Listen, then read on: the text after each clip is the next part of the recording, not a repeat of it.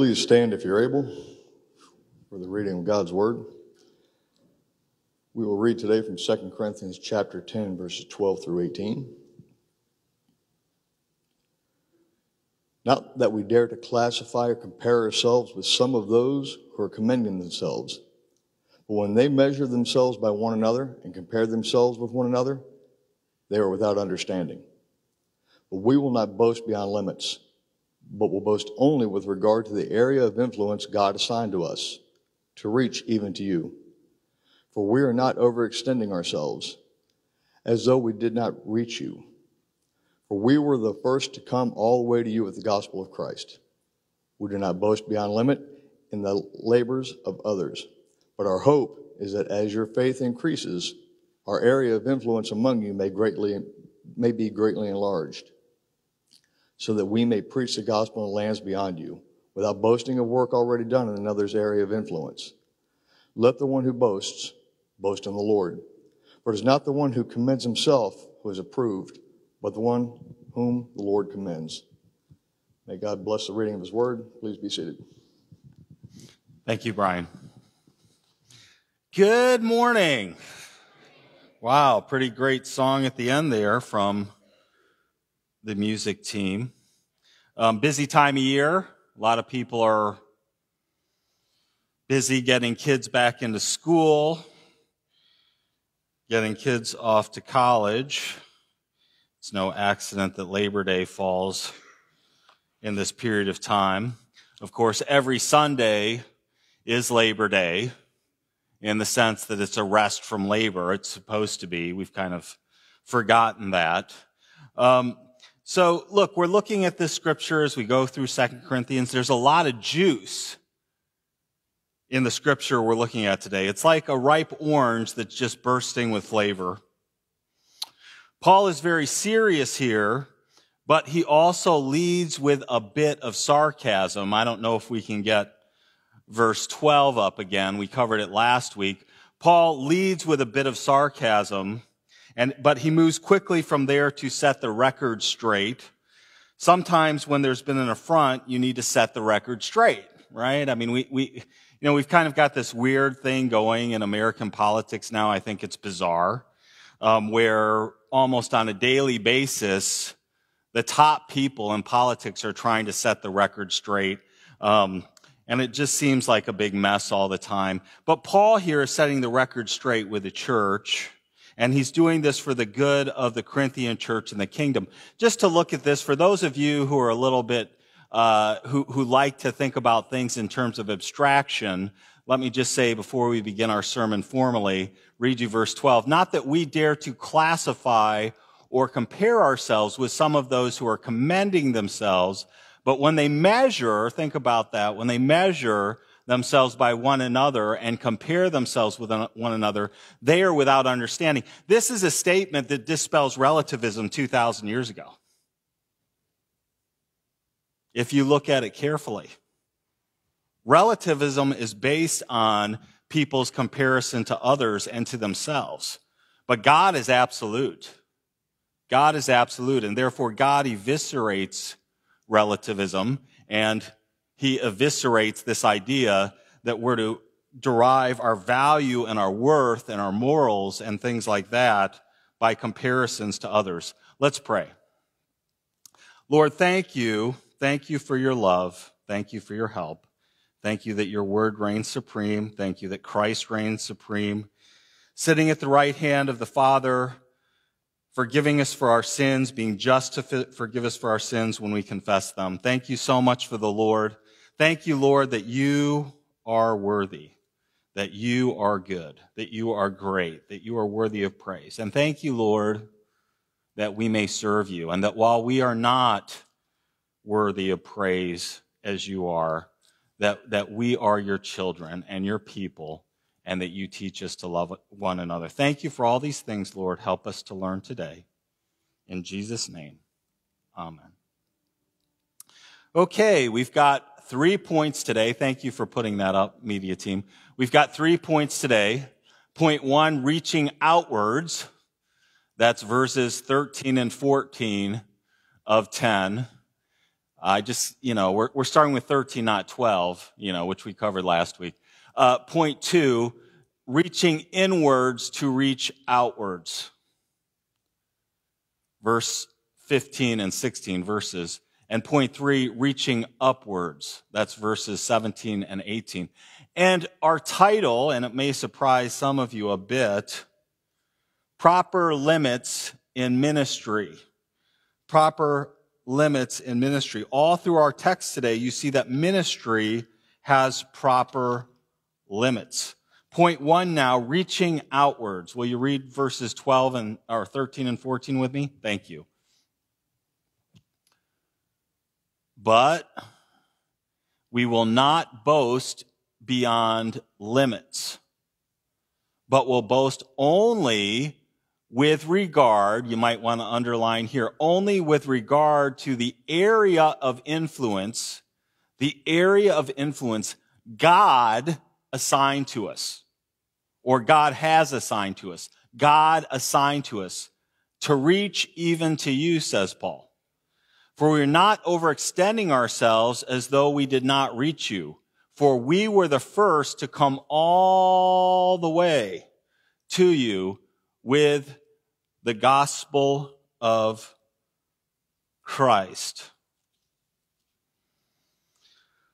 Paul moves from man doing what man wants to do. Think about what I'm saying. Paul moves from man doing what man wants to do to man doing what God assigns him.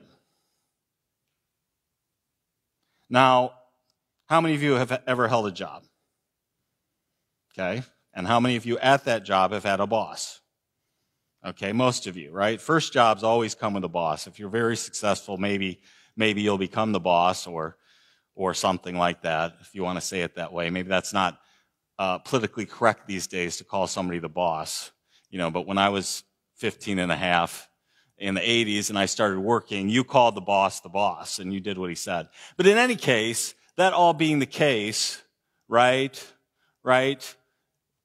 Paul makes clear that we do what God says. Just like at work, you do what the boss says. You don't do whatever you want, right? So you don't do what, in ministry, you don't do what you want to do, and you don't have the role that you want in a sense, but with regard to the area of influence God assigned to you, as you see in verse 13, and to Paul. Man doing what God assigns him. Now we need to stop and think for just a minute, if you'll think with me. We live in a free market society. Does that term resonate with anybody? Free market society. In our society, if you can run a business effectively, you can have all the customers, any of the customers that you can get your hands on. Right? It's all out there for the taking. Amazon, no offense, Amazon gets to take everyone now. Doesn't matter if you were a small business in a small town for 60 years, Amazon gets to take you now. We live in a free market society. But is this the case with ministry? Is this the case in churches? Is this the case in the kingdom? No, of course not. And our verses today show this. God assigns ministries and churches for people to serve in.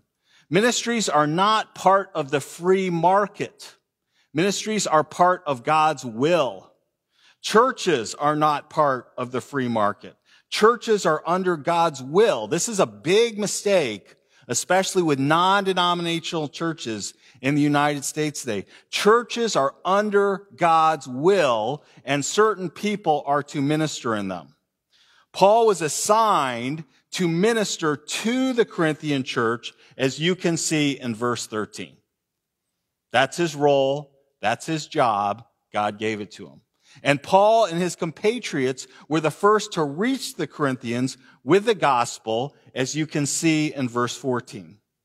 Paul claims, and it is a scriptural, canonized claim, that God assigned him an area of influence, one which included reaching the Corinthians, the Corinthian church.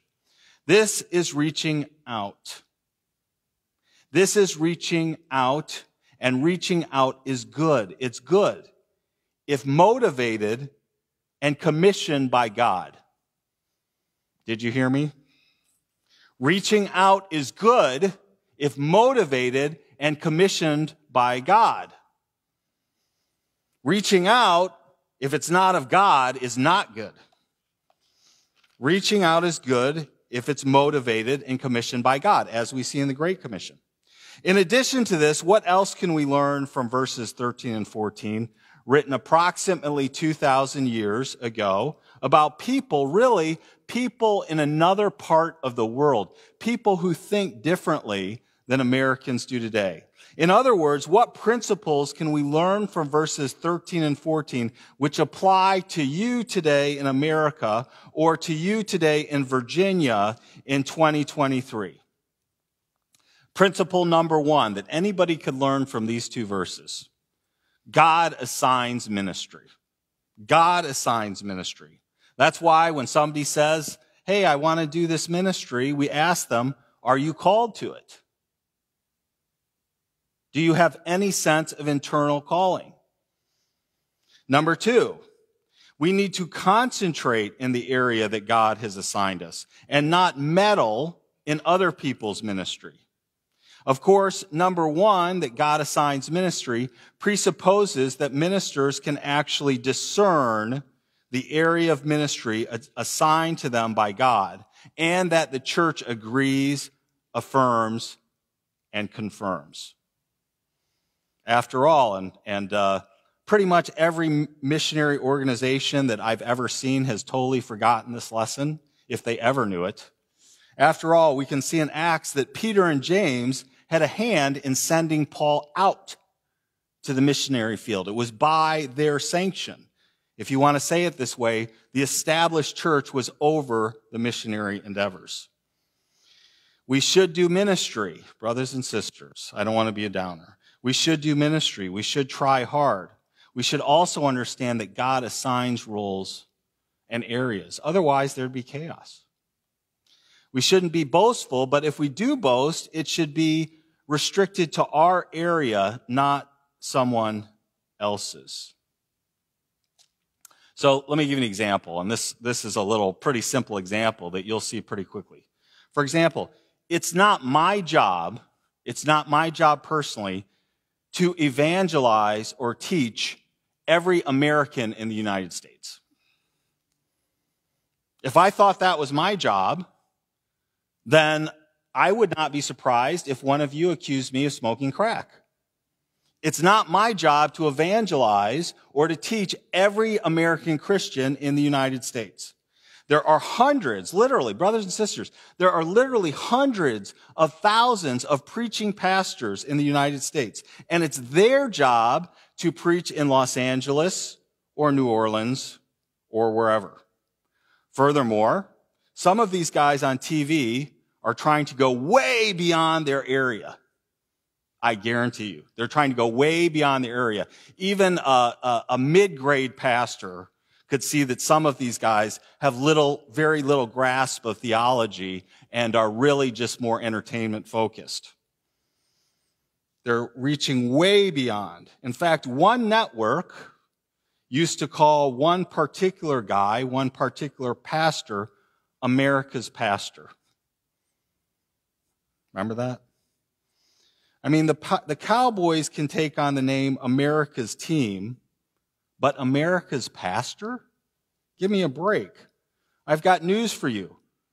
America's pastor is Jesus Christ. America's pastor is Jesus Christ. Every other pastor is subsidiary to Jesus. It's not good to call someone America's pastor or Europe's pastor or Africa's pastor today unless you are talking about Jesus. Calling someone Europe's pastor is way, way, way beyond the authority and area God has assigned any person today. Brothers and sisters, we're nearly 2,000 years after the founding of the church. Every ministry today is standing on the shoulders of many who came before. There is no America's pastor or Europe's pastor or Africa's pastor today. The church is built on Jesus Christ and the foundation laid by the apostles. They did that kind of work back then. So read verses 13 and 14 with me again. But we will not boast beyond limits, but will boast only with regard to the influence, the area of influence God assigned to us to reach even to you. For we are not overextending ourselves as though we did not reach you, for we were the first to come all the way to you, all the way in the ancient world. We were the first to come all the way to you with the gospel of Christ. Ministry is not part of the free market, and we shouldn't try to make ministry conform to the principles of the free market, which is anything goes, and whoever can capture the most people, they're the ones. That's a formula for disaster regarding the church. Okay, let's move to point 2. This leads us to point 2. Reaching inwards to reach outwards. Read verses 15 and 16 with me. We do not boast beyond limit in the labors. It's Labor Day today. I didn't do this. We've been preaching through 2 Corinthians for how long? 10 months? I didn't plan for today to be on Labor Day. I didn't even know it was going to be Labor Day until like a week ago. We do not boast beyond limit in the labors of others. But our hope is that as your faith increases, our area of influence among you may be greatly enlarged, so that we may preach the gospel in lands beyond you, without boasting of work already done in another person's area of influence. This is where the rubber meets the road. We are not to tread, brothers and sisters, we are not to tread on the ministries of others and boast that their work is actually our work. In a sense, Paul's letting some of the false Corinthian leaders know not to try to steal his ministry and pretend that it is their own ministry. But Paul doesn't stop there. He goes on to tell the Corinthians, if your faith increases and our influence with you grows, we can take the gospel even further out, even beyond Corinth. In other words, the principle here, the church that develops on the inside helps take the gospel to the outside, to places where the gospel has not gone before adequately. This is a pretty easy thing to imagine, right? Pretty easy here to imagine. We're talking about reaching inwards and developing outwards before you take the gospel outwards, right? This is a pretty easy thing to imagine. Imagine you're in a family that's broke all the time. I mean, I'm not going to ask you to raise your hand if your family's broke all the time. But increasingly, under the current politics and economy, I'm pretty sure that many of you are broke a lot of the time because that's the way things are going. Forgive me. But imagine you're in a family that's broke all the time. A family that's broke all the time is not going to travel to a lot of faraway places. Right? I mean, if you're broke, you're not flying to Switzerland. If you're broke, you're not flying to Paris for 2 weeks. If you're broke, you're not flying to Sydney, Australia for some sun in the winter. Right? So if you're a family that's broke, you're not going to faraway places. And you're also not going to establish a large charity foundation like the Bill and Melinda Gates Foundation, right? You've got to be pretty rich to establish these kinds of foundations. And if you're broke, you're not going to send out teachers to help people to learn to read. Right? That's not what broke people do. I include myself. That's not what broke people do because they're concentrating on making a living. Rich families do these things, not broke families. Rich families vacation in the Alps, not broke families. Rich people establish hospitals, not broke families. Does this make sense? I hope it makes sense because an analogy is coming. Our wealth as Christians is not in dollars, but in grace. The dollars don't matter. It's the grace. Rich Christian families, rich Christian families, rich churches, rich Christian families that are rich in God's grace, they take the gospel further and further and further out, even to the ends of the earth, even to places it has never been. With all due respect, it is not the job of denominations to send people out. It is the church's job. As we grow in grace, as we grow on the inside in the church, God's word will go more and more to the outside. Now, if you're like me, you didn't choose to live in the internet age. Did anybody choose to live in the internet age here? Okay, can I get a show of hands on this? And if you're embarrassed, don't raise your hand. Would anybody here choose to live in the internet age? Is there anybody who will say that? Really? No, I'm serious. I'm not seeing a single hand. I don't believe that. I think there's somebody here who would choose. Okay, there's a few people now, and I'm sure a lot of younger people would choose to live in the internet age. But I did not choose to live in the internet age. It came around when I was already maybe 30. Gosh, I fought it. Man, I fought it hard. I resisted email. I resisted the cell phone. I resisted the beeper. You remember the beeper before the cell phone, Motorola? Remember that little junky device, that little beeper? Man, one of my bosses wanted me to get a beeper. I just looked at him like, you must be kidding me. You are not beeping me at 11 p.m. There is no way that is happening, right? That's what I thought. And then one day, about 2 years after that, he said, look, Tim, you have to get a cell phone. And I said, why is that, boss? And he said, because I have to be able to reach you 24 hours a day. I said, are you kidding me? Now, this is like 20 years ago, right? Almost. A little more, actually. Crazy, right? So I did not choose to live in the internet age. Personally, I'd have preferred to have been born in the 19th century in Germany because I love the music and literature of that time. I hope you'll forgive me. You can still be patriotic and appreciate Germany or Italy in the 1800s. But while I didn't choose the internet age, I'm stuck in it now, and so are you. And whether we like it or not, listen to what I'm saying, please. Whether we like it or not, the internet is now the primary vehicle for spreading the gospel. The internet is now the primary vehicle for spreading the gospel and ministry of the word far and wide. The parable of the sower, how many of you remember that?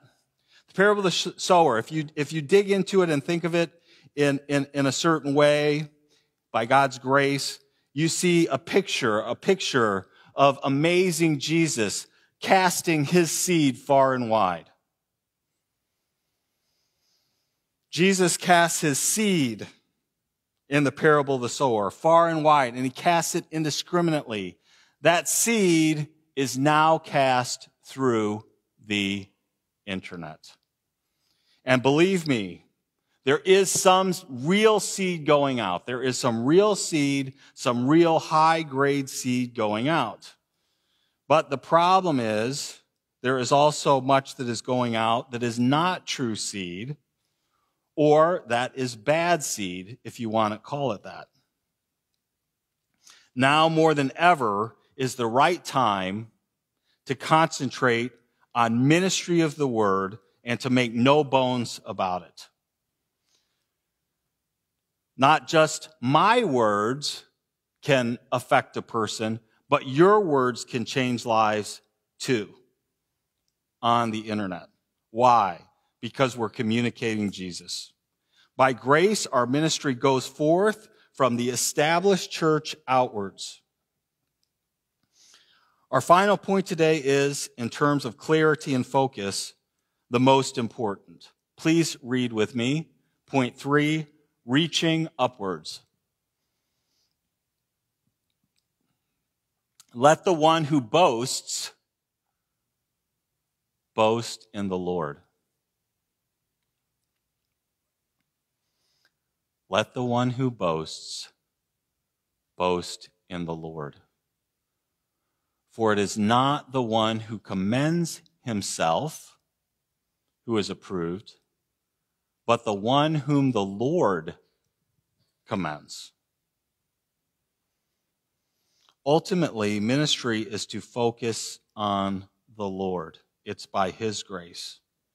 No one in ministry truly accomplishes anything on their own. If you're doing, brothers and sisters, when you're doing a ministry, you should never ever feel like you're accomplishing anything on your own. You should always feel like you're accomplishing things with God's help and with other people. No one doing true ministry ever accomplishes anything on their own, even Billy Graham, even Chuck Swindoll. No one in ministry truly accomplishes anything on their own. But true ministry is because of the Lord. And so we recognize Him. We recognize the Lord. Someday, God is going to completely evaluate each one of us. Did you know that? Someday, your life is going to be evaluated by the Lord. Doesn't matter if you want it to be, it's going to be. Doesn't matter if you're not really a true believer in God, He's still going to take a good look at you. He's still going to evaluate. It is appointed unto men once to die, but after this, the judgment. Hebrews 9, King James Version, 17th century England. Also a good time and place to live in, 17th century England. I take it over this. Believe me, I would. But it is appointed to men once to die, then the judgment. God, not you or me, or even the entire civilized world, will evaluate your life. Remember at the beginning, verse 12, those who compare themselves to others lack understanding. Now in verse 8, we see it's not people that evaluate you. At 18, I'm sorry. It's not people, but the Lord who approves, the Lord who commends. So the scripture takes us from relativity to absolutism in Christ. God, not you or me or our neighbors or keeping up with the Joneses or what's on TV or some pop star or some movie star or some sports star. God will evaluate your life. Likewise, God, not you, not me, or even the whole society will evaluate your ministry. Don't let anyone's negativity, including mine, get you down. God sees what you're doing. God knows the truth of it. God knows your sincerity. As a kid, I loved pancakes. Who loves pancakes? Come on. Yes, that's the most hands I've seen in a while. I love pancakes. And I really love them if you put the blueberries in them.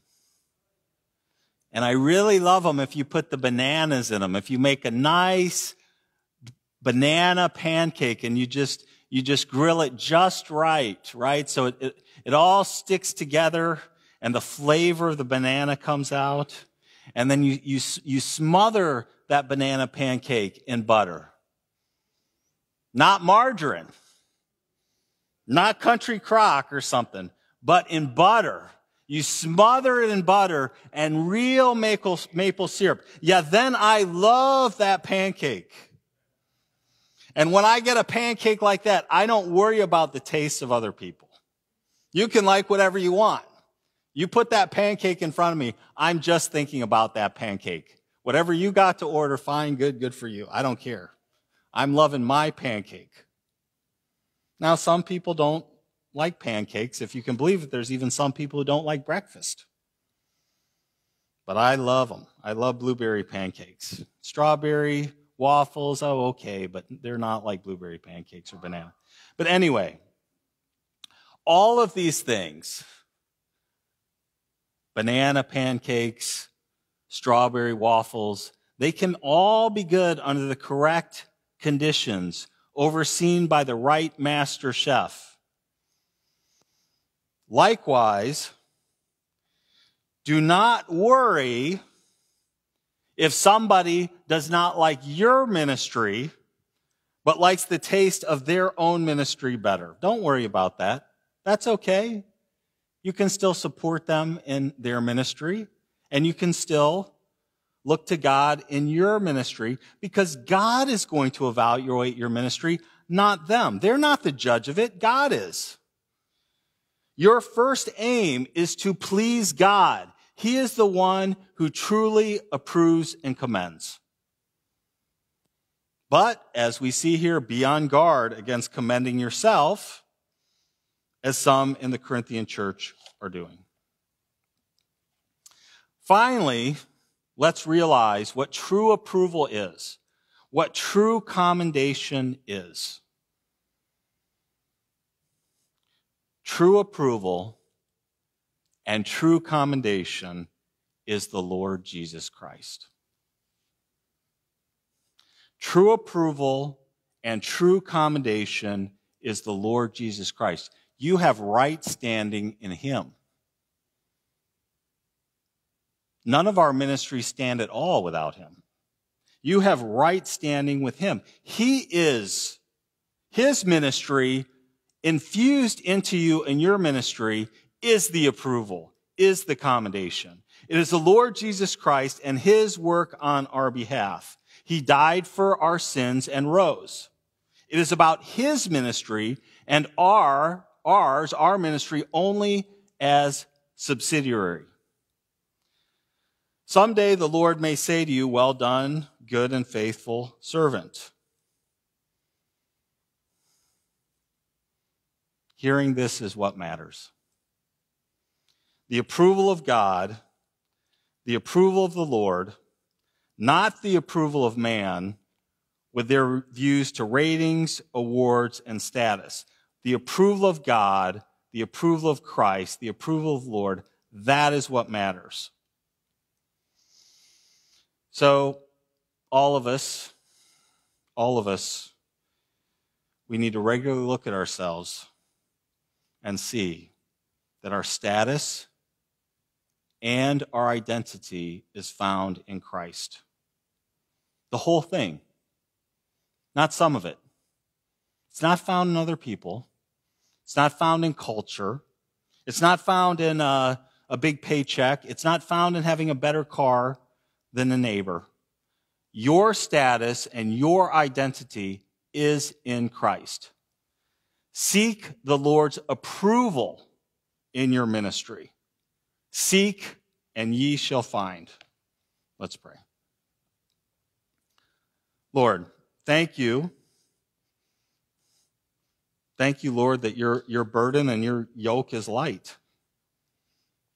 And by walking in you, every person here can succeed in ministry. But if we don't walk in you, Lord, it doesn't matter what our talents, what our pride, what our thoughts. Unless we walk in you, our ministry is not commendable. Because it is you, Lord, that approve. It is you that commend. It is you that evaluate. Lord, help us to look to you every day, no matter what plans we get in life. Help us to look to you. We thank you, Lord, that you love us so much, that you love your church, your people. We ask you, Lord, for a blessing today to help us to reach further and further and further outside the doors of this church. We thank you for it, Lord. In Jesus' name we pray. Amen.